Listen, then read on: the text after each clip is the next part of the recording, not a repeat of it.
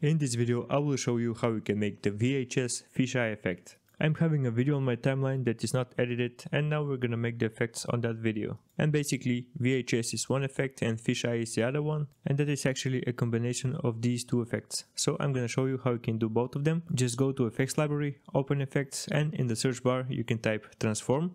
You wanna grab it and leave it over your main footage.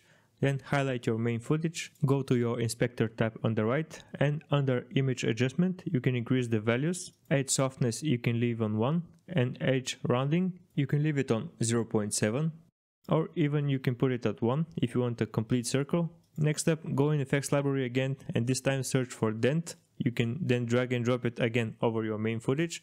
Go into effects in the inspector and change the type to number 2. Change the value of size of about 0.5 and also the strength to about 0.4.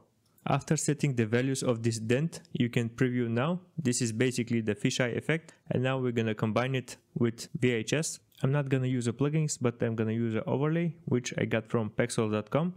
I just simply drag and drop it over my footage. There are many different kinds of VHS overlays. I'm gonna highlight this overlay, I'm gonna go in the inspector, and on compositive mode I'm gonna select screen, and as I can see it's a bit over the top, so I'm gonna decrease the opacity so I can make it a little bit not so much visible. Then I'm noticing another problem, and that is it's going over the black area as well, so we need to right click on it and open it in Fusion page. And now we need to select media in, we're gonna highlight it, and then we're gonna select this ellipse icon right here. And then while the ellipse icon is highlighted, you can see that on the right view we can see that the visuals of that VHS effect, the overlay actually. So we're gonna rearrange the position of that mask. I'm gonna try to represent the same shape just as the fisheye effect is having. As you can see right now, the VHS overlay is a little bit smaller than the fisheye effect, so I'm gonna increase the size and I'm gonna go back in the edit to check it.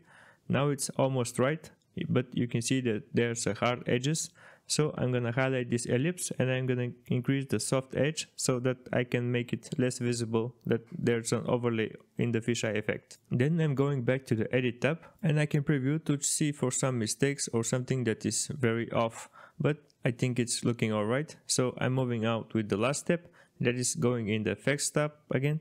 In the effects library, I'm typing JPEG and I'm adding the JPEG damage over my main footage, and now I'm gonna use the default values. I'm not gonna change anything. So let's preview everything. This is with all the effects, the dent, the transform, and the JPEG with the overlay VHS. And now I'm gonna disable the JPEG, the dent, the transform, and also the overlay and play it like original. And that was the video. I hope it was helpful and you learned something new. Thanks for watching and see you in the next one.